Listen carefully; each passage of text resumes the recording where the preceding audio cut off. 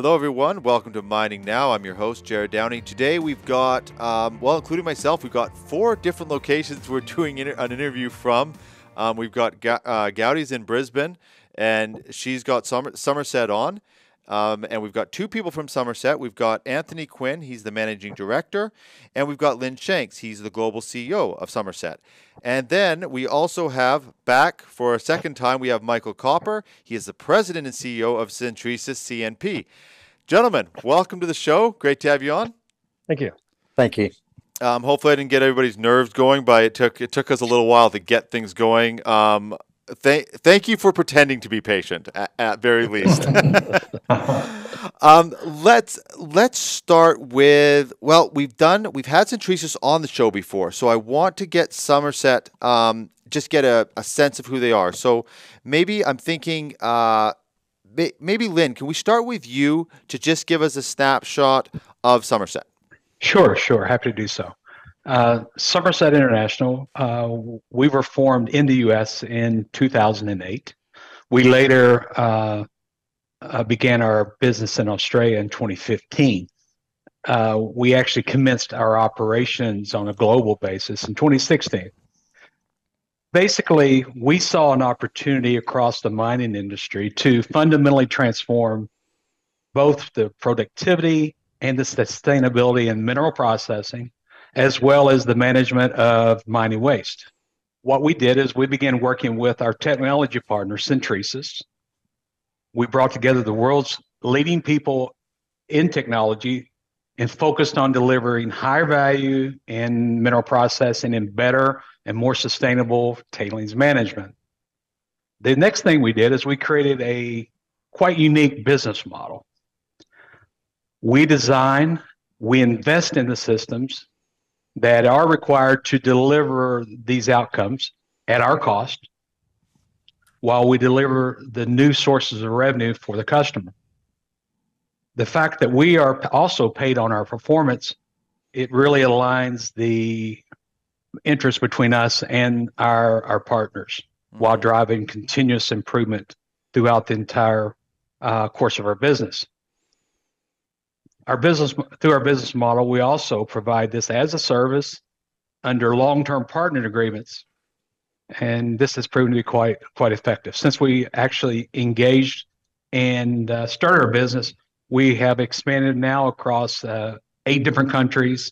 We have over 30 operating sites and systems in place, and are continuing to grow. Let's talk about our heavy industry tour, brought to you by Savannah Equipment, supplying mining equipment worldwide, and Geograph, solving customer challenges through innovation and design, higher performing parts, engineered solutions, on-time spare parts supply, and high-quality repairs. We are heading to events across North America and Australia and filming episodes on location. Email us at info@crownsman.com to be part of Crownsman's Heavy Industry World Tour. Solving the complexities of operational efficiency, safety and compliance, and asset management in mining can be a significant headache.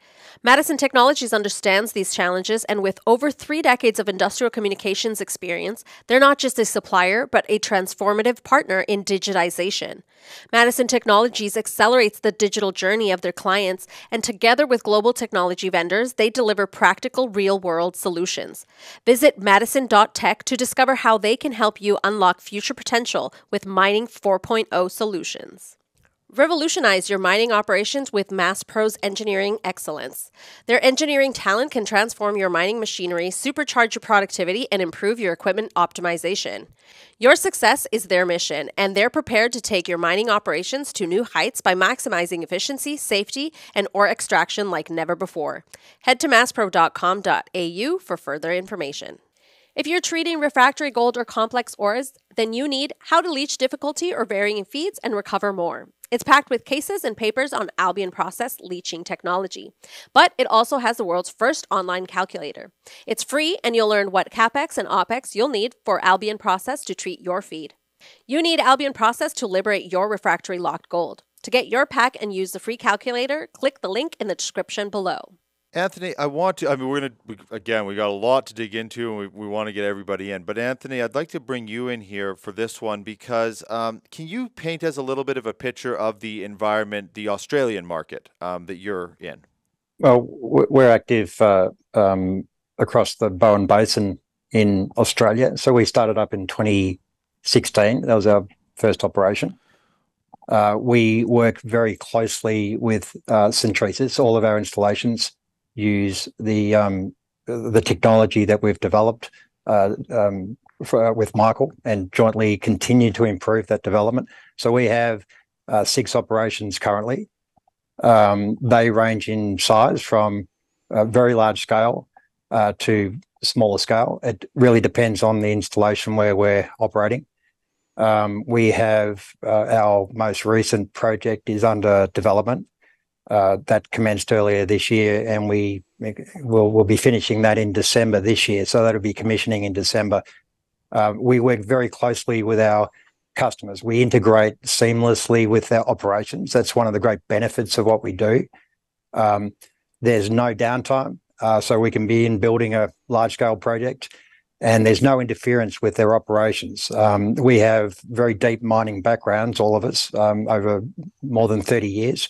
So we understand the mining environment. We understand how to integrate with our customers' facilities, and we do so in a way that they have no downtime. So that's one of the great benefits of what we do. And the product we capture is very high-grade product. So currently that's going out, being sent out to tailings as a waste stream. What we do is capture that product before it gets there, and we put it onto the customer's product belt. So it just integrates seamlessly with the customer's operations. I'm going to give a really simple explanation, then everybody can correct me when I get it wrong, but I'm going to give it a try. So, and that's because I was having trouble understanding what the process was. So you're basically redirecting some of the product out of the process and then distributing it back in after it goes through your process. That's why it's right, because I saw it's sitting. Actually, it looks like it's almost sitting on the side of the production. Well, do I have that right? Well, yes. If I can help clarify that, yeah. Our what we do is actually quite simple. When you have a mineral processing plant, you have a waste stream that must be disposed of. Right. We take that waste stream, we design, develop, install a system that extracts out the remaining minerals that are in that waste stream. We take those minerals and we put them on a conveyor belt that goes to the customer's product, and it's sold. It creates new revenue that otherwise was being thrown away. Right.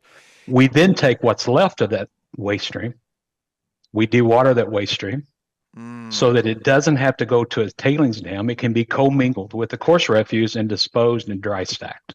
So, the benefit of what we do is that we look for the value. We create a revenue stream that in most cases and oftentimes pays for the cost of dewatering and dry stacking the tailings. That's what's unique about what we do. So, and did you partner with Centrisys right from the very beginning? What's the story there? You touched on it right at the intro there, but I wanted to clarify, and then maybe Michael, if you get a chance, just sort of you and Lynn can kind of walk us through the story of that. Yeah, I'll jump in here and then let Michael add to it. But we partnered with Centrisys right out of the bat. We went in and we evaluated centrifuge companies on a global basis. We quickly realized that Centrisys is indeed the world leading manufacturer of these technologies. So we partnered right off the bat. We began working with Centrisys, developed a centrifuge that's designed specific for the purpose that we're using, the very difficult duty of dealing with minerals and mineral processing. So yes, we started with Centrisys right off the bat, and we have an exclusive partnership between the two of us where we work together and to develop and use and work with each other to find these solutions. Michael, I'll turn it over to you from there. I think what we did actually was quite interesting when Somerset was looking for a partner, and I think we had the technology, B, we showed the flexibility as well as the willingness to improve the product as we walk along. I mean, based on the first machine we started together, as a team with the expertise of Somerset, the expertise for Centrisys on the centrifuge, we developed a machine which is very robust. I mean, we expected on the beginning, we expected times before we have to rebuild machines of about 8,000 hours. We are up to 20,000 hours now in operation, which is great an improvement on op cost. So that's why the partnership works. The partnership is basically Somerset has the technology in the mining. They're all expert at it. We have the technology on the centrifuge. And so therefore, the end product of the equipment is improved. And so therefore, the bottom line for everybody involved is improved. And if I can add to Michael, there have been several different centrifuges other than Centrisys that have been trialed outside of Somerset, trying to accomplish the things that we're actually accomplishing and have been successful with. I'm not aware of any that have succeeded. So the partnership between Somerset and Centrisys to refine the design and the robust construction operation of that centrifuge really drives our business. Hey, mining enthusiasts! Registration for CIM Connect 2024 Vancouver from May 12th to 15th is now open. Last year, this convention had over 6,800 participants from 60 countries, with 1,796 delegates, 702 booths, and 320 presentations. Secure your spot and register now at convention.cim.org. CIM Connect 2024, where quality and innovation define the experience. Bentech Group is an industry leader when it comes to design, engineering, and manufacturing.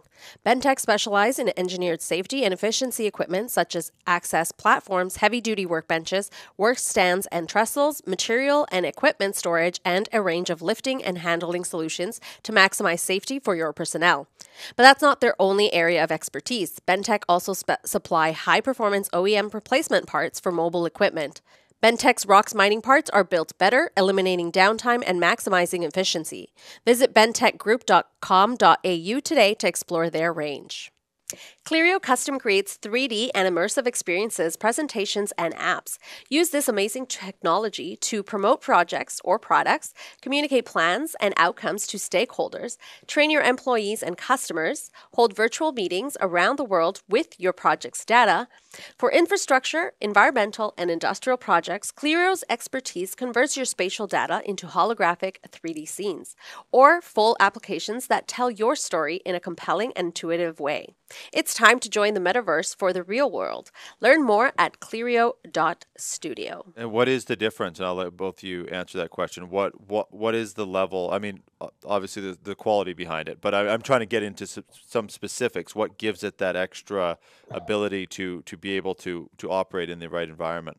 I mean, the bottom line is we started a machine which is capability of operating at 3,000 Gs. We are not operating at 3,000 Gs in the mining, but we have the capabilities of doing anything we have. On top of that, the machines are built mechanically to be repairable. So meaning basically we don't minimize ball thickness. We go safety factors very high. So it's basically, when I learned one thing from Somerset, especially in the coal mine, if it can't be repaired with a hammer and something like a crescent wrench, don't even come here. So we brought a very sophisticated machine which has to last in a mine which is very robust, very crude, and doesn't love anything. They just have production. So therefore, we had to develop the machine with thicker materials, heavier equipment, specifically to maintain the load in the centrifuge, which we are the only one who has the hydraulic drive on our centrifuge, which makes the machine realize, hey, I'm overfed, too many solids or not enough solids, and then the machine adjusts itself for the operation. So those are a lot of the advantages. In addition, what you mentioned before is the wear characteristic of the wear items we have. I mean, solid thick tungsten carbide protection, solid tungsten carbide wear nozzles. Everything is in the highest protection mode as we know it as of today. It's been purpose-built for the mining industry in summary, but what we're also finding in its application, it's very, very reliable and very effective at what it does. So our availability is in the very high 90s. So we're operating this equipment over 98% of the time. It's partly the technology and partly the commercial structure that we have in place. But we use it for the recovery of ultrafine particles, sub 40 microns, as low as 4 microns. That's where a lot of the value is in minerals and in mineral recovery. It's very effective at that recovery of ultrafine particles, but also we've found that in other applications, it can separate or classify particles to as low as 4 microns. And that's really important in the mineral sector, because a lot of what you find in that particle size range or fraction are clays and slimes, which you don't want. So being able to separate those out effectively and reliably at high operating hours means that the performance of your mineral processing is very greatly enhanced. And that's one of the great benefits we see, in addition to the solid liquid separation for product recovery and water supply recovery. I think there's one more thing that needs to be said as well. And that is that the relationship between Somerset and Centrisys is truly a partnership. The equipment, as Anthony said, was designed for purpose. It's fit for purpose, but it's a continually proven process. We've taken the learnings that, over the last 8 years. Centrisys continues to make refinements within the equipment. When we identify a project and a scope of what we're trying to achieve, we work with Centrisys to make modifications inside of the equipment that allows it to achieve our objective, if at all possible. I won't go into those details because those are quite proprietary, but that's what makes the relationship quite unique. We truly work together to take the best-in-class technology and adapt it to the scope and objective that we're trying to achieve. Going back to the beginning with Somerset, where did the technology get developed out of? What was the whole start before the company, before the partnership started? What's the backstory of that? I'll answer that question, I think. The process that led to the need for the technology developed through another business that was we were engaged in. That business required, for a feed product, a very fine coal product. We recognized early on, our technologists recognized early on that could be achieved by recovering this ultrafine product that was being thrown away at coal beneficiation plants. So from there, if sat down to decide what's the best technology, the most effective technology to be able to do that. And we quickly arrived at the fact that it was a centrifuge, that if it could be adapted and made fit for this purpose. So that's kind of what led to the need for a centrifuge. From that, the actual Somerset business grew. We recognized not only does our business need a fine coal product, the industry needs it, because the industry is wasting this product. So there is a business that we need and should engage in that improves the efficiency of beneficiation.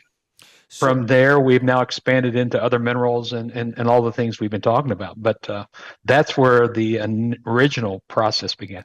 Could you give me some, just a range, just for the audience to kind of get a picture of it? When you're talking about fine coal waste, what amount of waste are we talking? And I just want to circle back to the earlier point. It's not just the waste, but it's the type of waste, because it's exiting in liquid form as opposed to dry form. So you got tailings ponds and all that sort of thing. Can you sort of detail what are the numbers? I know it's different, I'm sure, on every site, but just an approximate of how much waste we're actually talking about here? Well, what we're actually are seeing across our operations in the various minerals is that we typically see anywhere from 5 to 10% gain in sellable product. And Wow. what that means is that in the amount of waste that has to be disposed of into the environment is often reduced by 10 to 20%. May I say something in addition to this? Yes.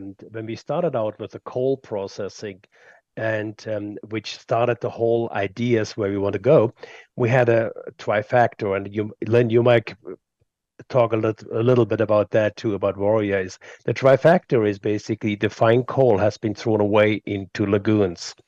The fine coal then oxidized and is worthless to anybody. So therefore, we have an increase on tailings because the fine coal is added to the tailings in the lagoons. So therefore, the amount of waste has been increased, as well as we have seen now the trifactor is we recover the fine coal, which is not going into ponds anymore. We also reduce the amount of waste going into the ponds. As a matter of fact, the next step on that one is by dewatering the tailings, we recover a lot of water, which we need back for the washeries. So that is a trifactor. You see that. So not only that we have an operation where we recover lots of fine coal, we reduce the amount of waste overall, and we recover water, which is needed in all kinds in the world for different mining operations. So that was the starting point. Yeah. Our focus is very simple. And to simplify what Michael just said, the first question is, how can we deliver a better value outcome in the mining space, reduce the footprint and the environmental impact of mining waste? That's really our objective. We do that really, as Michael said, through 3 different methods. First, we improve the productivity of the mineral processing by separating out the unwanted and ultrafine particles, classifying it to be able to make those valuable minerals available to be captured. Next, we valorize that product from the waste stream, put it onto the product belt, and then we take what's left, remove the water, give the water back to the plants to improve sustainability, and then dispose of the waste in a dry stackable form. Yeah. One point is that ore grades on a global basis are declining, the quality of those. So miners must continue to extract more of the mineral to produce the same amount of sellable product. That lowers productivity, it increases costs, and increases the amount of waste that has to be disposed of into the environment. That makes what we're doing even more important to, in today's environment. You can increase productivity by adapting new technologies, controlling your spending, your operating costs. We've chosen to do all the above. Mm-hmm. And Yeah, and Anthony, I want to bring you on this specific. Well, actually, it doesn't have to be specific to Australia, because there's places that have been hit by drought, like Chile. I think Morocco's had issues. There's been a few things going on, but the water management side of it, that seems to be from other episodes we've done. There's a major pain point there. Has that value? I mean, all those values are high, but has that value, are you noticing an increase in that part of just the demand for more water efficiency? Yeah, and let me jump in and clarify one thing before Anthony starts, if I could. While Anthony is managing director, he is in Australia. Anthony also sits across our global team focused on the management and processing of mine tailings. So Anthony's focus is not just in Australia. Our lead technology team is based out of Australia, of which Anthony heads that up as well. Just to be clear. That's probably it. Probably helps me open up my questions a little bit more. So yeah. So So okay, we go. Yeah. So Anthony, same question, but yeah, let's look at it at a global scale as well. Look, water is critical. It's a critical resource in Australia, in the US, in basically most mining regions around the world. We find minerals typically are in very dry regions. You mentioned Chile. I think 80% of their production is water stressed. They have operations in the Atacama Desert. Chile has been in long-term drought. So water scarcity is definitely a major issue, but you need water for mineral processing. So you mentioned Morocco as well. They've had the worst drought they've had in 30 years. Their water storages are at something like 20%, and they're a major producer of phosphate, copper in Chile. So we're seeing that around the world, Australia as well, US as well. Water availability, and there's competing demands across, urban use, agricultural use, and mining use. And so how do you do that better? And one of the things we saw is the opportunity to recover water, reusable water, sustainable water from tailings. All mineral processing, it needs water to do that processing. So rather than throw it out, have it going to tailings dams, we saw the opportunity to recover the water through solid liquid separation. That's where the centrifuge comes in. Tailings dams are also a major issue for the mining industry because of some catastrophic accidents in tailings dam failures, and also the environmental footprint of tailings dams. So where we can reduce the need or eliminate the need for tailings dams, we think that's a wonderful thing in the mining industry. That leads me to a question, actually, that is market adoption. Because what you say about tailings dam, we had one here in BC that got breached. There was no fatalities on that one, as some of the other ones have, but it was a major issue here in British Columbia, where I am. And I'm wondering about the adoption of the technology, because I don't know how many tailings spots there are globally. Maybe you have those types of numbers, but is just where are you at with just at a global scale, trying to get it out to the market, get it adopted? And I guess that would lead to the question: how do you connect with all these mines and all these operators? And help them understand the demand for the technology? I think there's going to be a big shift in the way we deal with tailings. We're seeing that now, and I think that's going to accelerate that shift in the way we dispose of waste in the mining industry, and it has to happen. Lynn will give you an example later of where we're doing this, but there are over 18,000 tailings dams throughout the world in the resources sector. Over 3,500 of those are active. And I think from a community perspective, there's less appetite for any new tailings dams. And Warrior is a great example of what we can do, and we're demonstrating that. And we're also seeing here in Australia, there are an increasing shift to the dry disposal of tailings, particularly because, getting back to your original question, water is such a valuable resource that if we can recycle and sustainably manage water resources, that's a big improvement for the mining industry. Yeah, maybe let's talk about a specific example if you have one on hand, because it would be nice to sort of give the audience a real world scenario that you're dealing with or have dealt with. Yeah, I'm happy to jump in and talk about that a little bit. One of the strategic partners that we have joined up with over the last 3 years has been Warrior Met. It's a high grade metallurgical coal producer located in the United States, actually down in Alabama.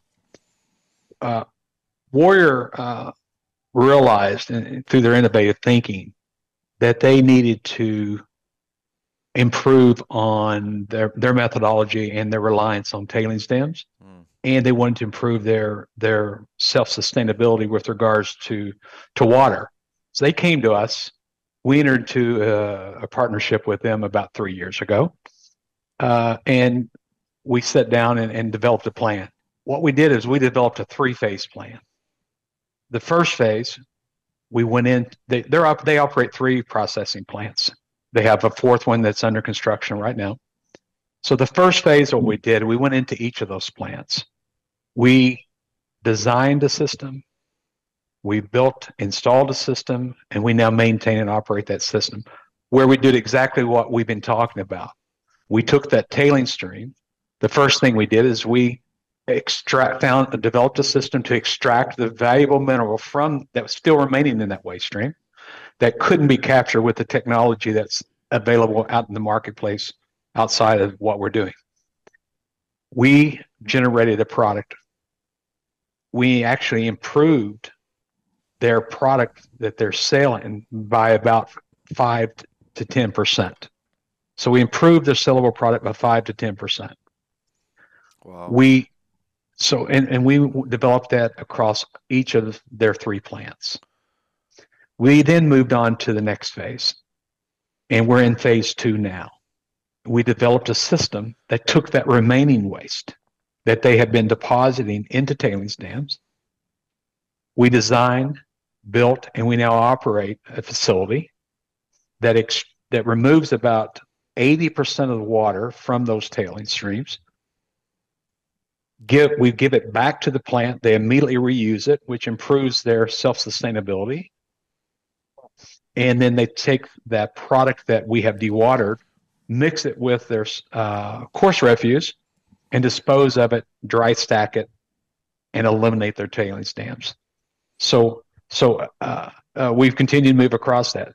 In that process, the additional mineral that we extract, give back to them as product, way more than offsets the cost of dewatering the tailings and moving away from tailings dams. So not only does it cover for their cost of tailings, dewatering and elimination of tailings ponds, it also still generates excess revenue.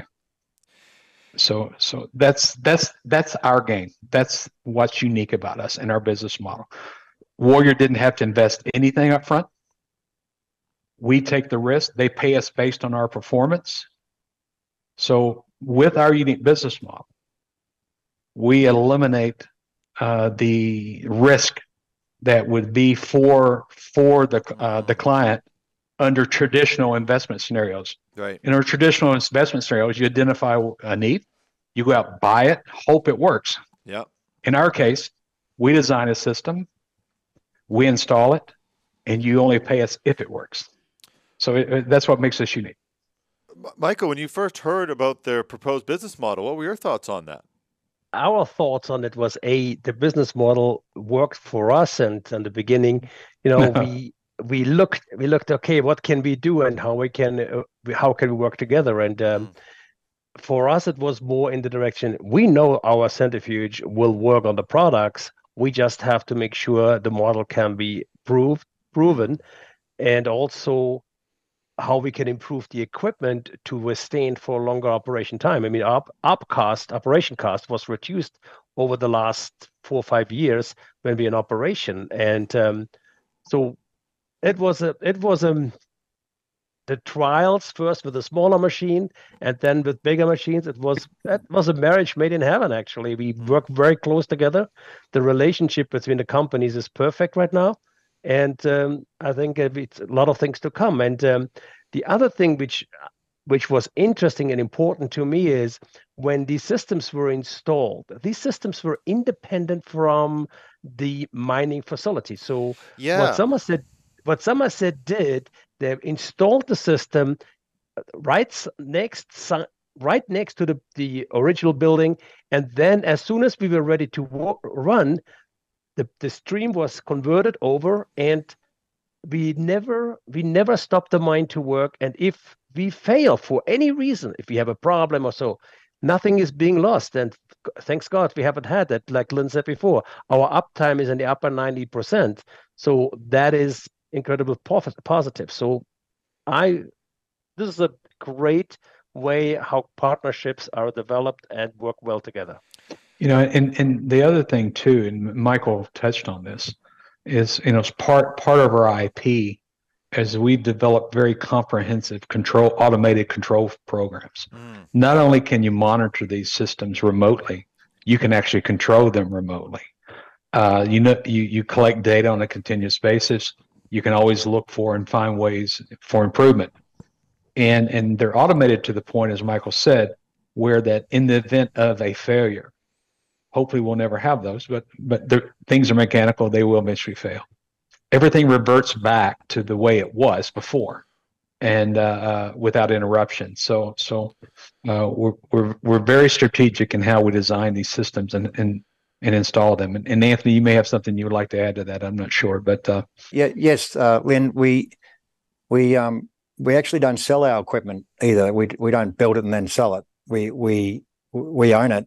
What we do is provide a service, and we work in long-term partnership with our customers. So we provide the service of mineral recovery and tailings management, and we do that hand in glove with our customers. So that means that we've got very, very strong incentives, because it's our capital that we're putting in. We've got very strong incentives to get it right and to ensure that we maximize performance, because that's how we get paid. So the incentives are really strong in terms of our alignment with our customers, their objectives, and our objectives. We don't get paid if we don't perform, put simply. So I think there's coupled with the technology, I think the point that Lynn and Michael raised before is we continue to invest in our technology and to improve the technology, and we couple that with other technology, so we maximize recovery, we maximize performance, and that's an ongoing thing for us. Yeah, and that actually leads me to the two questions that I want to close out with, and one of them is the assessment of a project. Then, so are you coming in, like you mentioned, Lynn, that you did that all three of the now I'm drawing a blank on the Warrior Met project with Warrior Met, that all three in phase one worked. So you said like 18,000 tailings ponds globally, I think you said.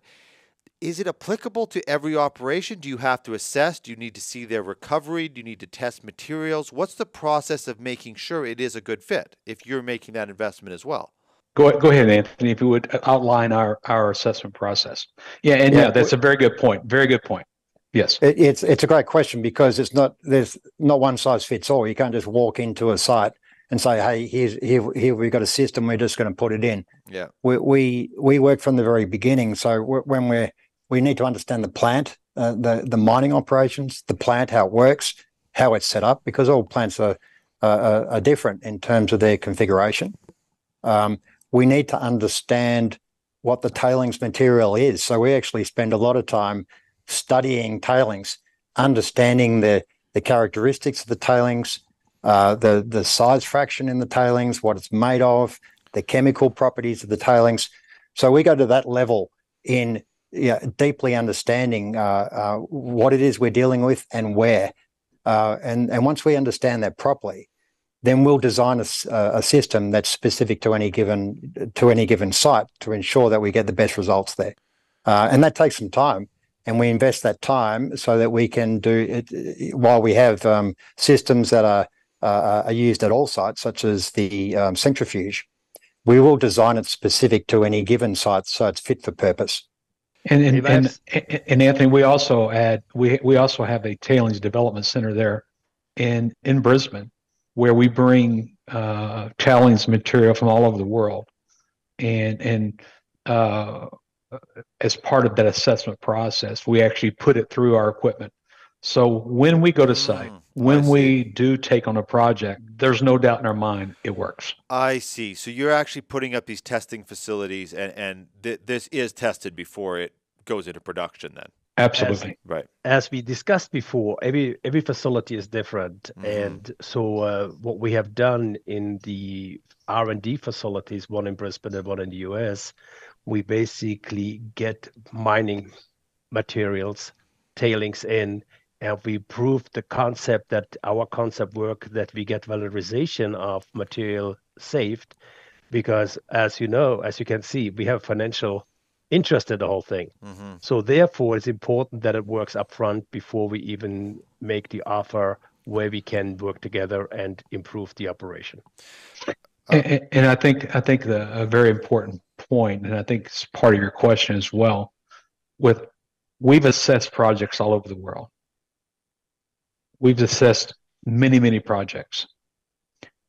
We have not found a project yet that does not work. I did not expect that was going to be how you were going to end that sentence.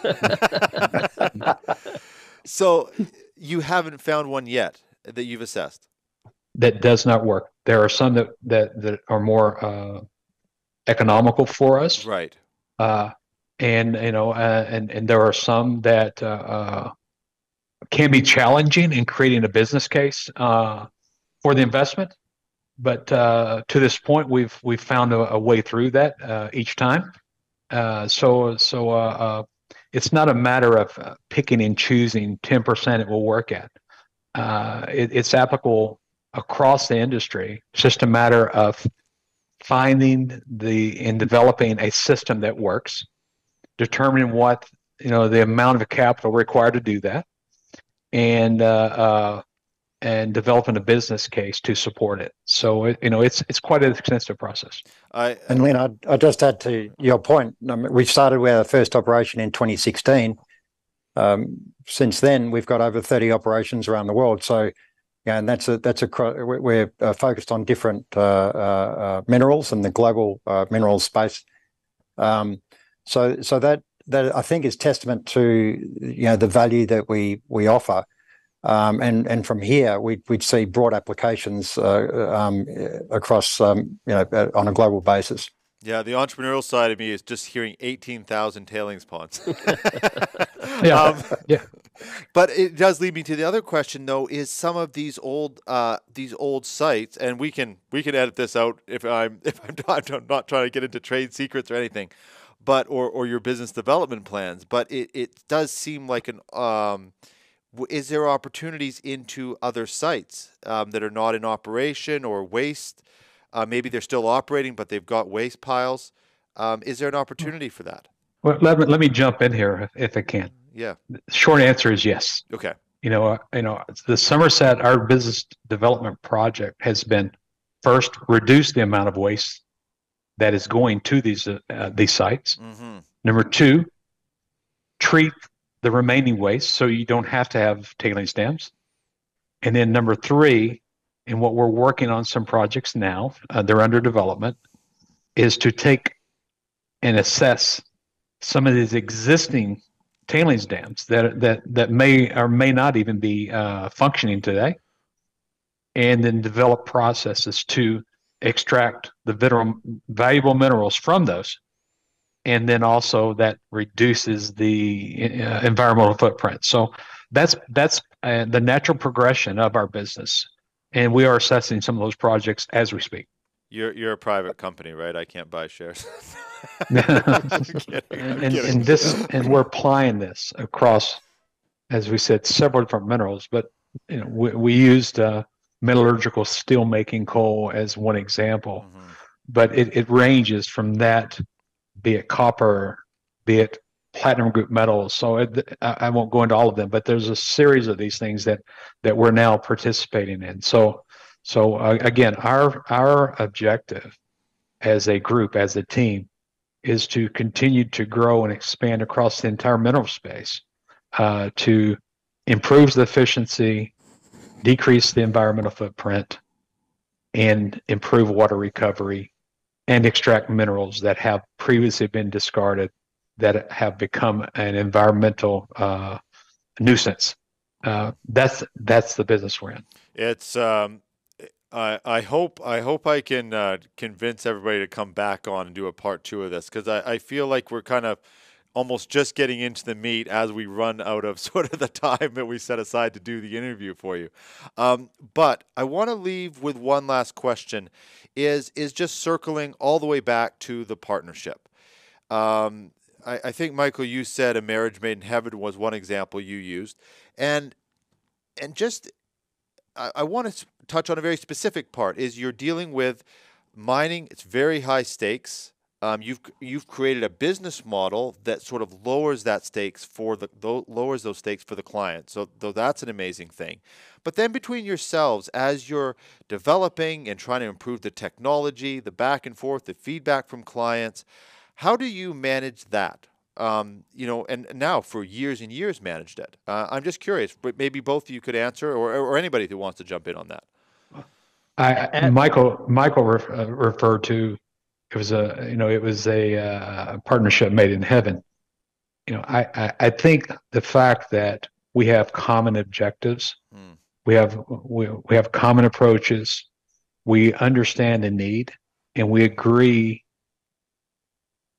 on the importance of continuing to invest in technology, the development of technology, the continuous improvement of technology, the expansion into new areas, and we work with that. We do those things hand in glove together.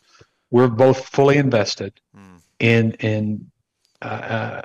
and we both understand the importance of this business approach across the mining space.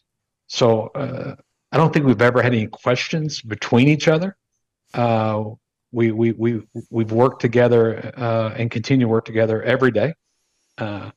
Michael and I probably average 5-6 calls a week, probably, or if not more. Discussing opportunities, discussing challenges, discussing ways to make things better. So I think that's my view on this. And Anthony, you may have a view, and Michael as well. But it's I don't think it's a relationship you could plan for. It's just one that has matured and developed, following its natural path, I think. I put it this way. In addition to this, as we are an ISO certified company, there is by ISO requested continuous improvement. Originally, when ISO was approved for something like this, everybody thought, oh, it's just an ISO. But if you follow that, and that's what we follow naturally, a continuous improvement program, which comes at this time, it comes naturally. I mean, you have to maintain it, and that's the only way you improve and you get better. And that's what we do organically and naturally. Sorry, what was the reference? ISO? ISO certification. Meaning basically, ISO certification is the way you manufacture or the way you run a process. Mm-hmm. And it's not only that you have to manufacture only one thing, it also requests continuous improvement. So that comes automatically for us. That is natural for us to certify, have all our documentation, SOPs, everything in line as we can follow in this whole process of improvement. So that's why companies measured by as well. Right, and sharing those values. Yes. Between the two organizations. Gentlemen, I'm going to leave. Usually I just wrap up, but I want to, while this is on the air, I don't want to make this just wrap up with 3 people on that share a lot of knowledge amongst themselves within the industry. So is there anything that we missed that you just sort of want to share or add that we didn't cover in my stream of questions? I think the only thing I will close on for those that are viewing your show is that if you have a need, if you have an interest, then you should get in touch with us. We're always eager to look into projects, look at opportunities, work with those to solve these issues, where both in productivity, water recovery, valorization, tailings management. Regardless of what mineral it is, regardless of where it is, we're interested in doing that. I think again, this has been somewhat of an abbreviated explanation of what we do and how we do it.